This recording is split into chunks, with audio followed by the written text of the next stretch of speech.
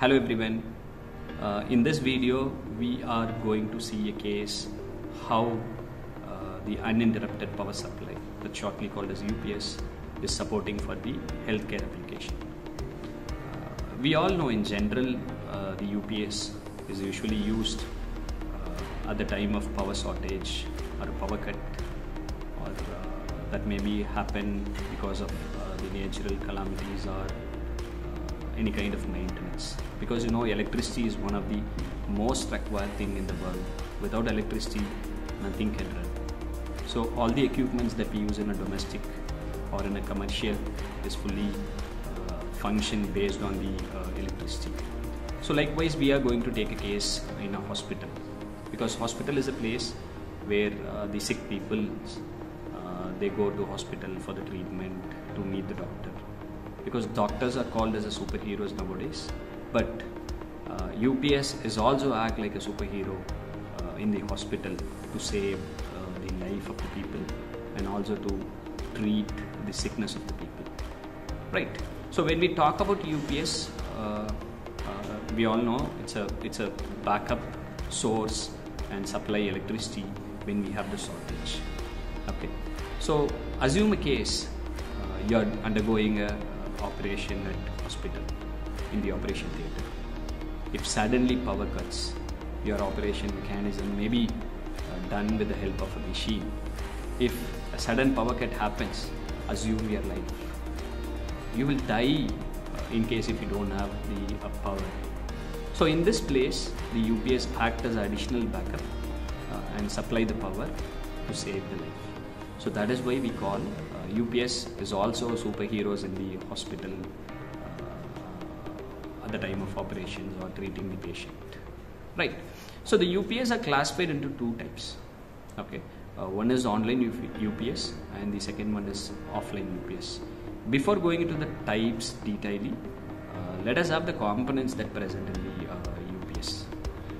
UPS is all about it contains battery, it contains rectifier, it converts inverter and other power electronic devices which could helps to give the powers flexible to the hospital loads. Loads are called nothing but machines. Okay. So initially what happened now, the UPS will convert an AC source into DC source with the help of rectifier from the power supply, and the converted DC will be stored in a battery. The battery capacity will be decided based on the utilities in the hospital, that mean the power utilization in the hospital machine. After saving into the battery, so when power shortage happens, so with the help of inverter, the stored energy in the battery is converted into that is a DC actually. The DC stored battery supplies the power to the inverter, and the inverter will convert a DC supply into AC supply that can be ready use for the hospital equipments. So this is actually the components and the conversion process in the uninterrupted power supplies. Okay, so now we'll come back to the case of online UPS and offline UPS.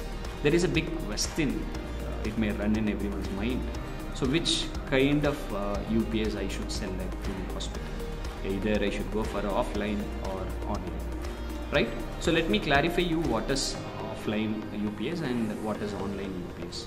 So this will gives the clarity and what we have to use in the hospital. Okay, so let me take the case one, offline UPS. So offline UPS also contain same kind of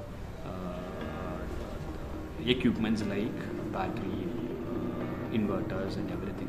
But this offline UPS will turn only after few seconds of the power shortage. That means it may be an automatical one or the manual one. Someone has to go and turn on the UPS, and then the power supply will be done by the UPS. So this is called offline UPS. Okay. In case of offline UPS, when the operation is going on, so that time we cannot demand when power shortage happens and one service people will go and turn on the UPS, and there may be few seconds which power will not be there at the hospital operation theatre. So sometimes the patient may die without the equipment's power that used in the hospital. Maybe example, you can take an oxygen supply or a operation stitching or any kind of sensors that senses. So it may be anything. But in case of online UPS, so this will be charging at the time of power is available. When power shortage happens in the hospital, automatically the online UPS will be turned on. Within a few, not even a few, within a fraction of seconds, the power will supply to the hospital equipment. So this is because of additional power electronic devices that we use in the line, and the online UPS will not turn off even for a few seconds. So this will be immediately supplied to the hospital equipment. So this is why the reason for hospitals to select online UPS for the healthcare application.